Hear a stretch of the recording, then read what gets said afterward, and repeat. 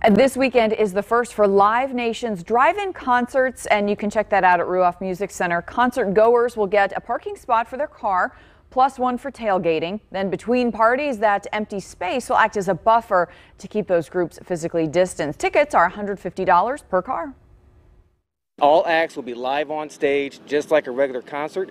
Only difference is you can sit in your car or sit next to your car in a chair and bring your own food and beverage.